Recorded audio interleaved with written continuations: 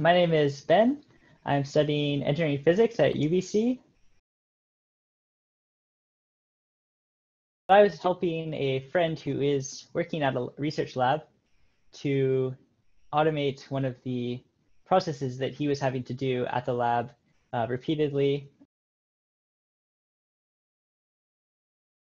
In this project, I was using a servo to lift and lower stents into a solution for the dip coating. I used a Phidgets Servo Controller to control the servo. Using the servo fidget, I was able to create a graphical user interface on a laptop so that a user could use the device in the lab.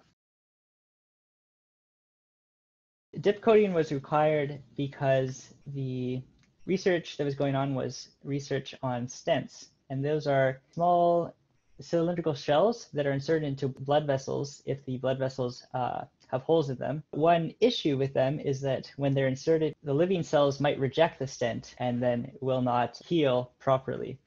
So in order to combat this, these stents are coated with protein solutions. This project was mainly created from 3D printing. The base of the robot and the arm that is attached to the servo were both 3D printed. It's been a really neat experience to see how using Phidgets to create this device, it had a very dramatic impact in how many stents were able to be dip coated and how easy this process was to be done by lab technicians.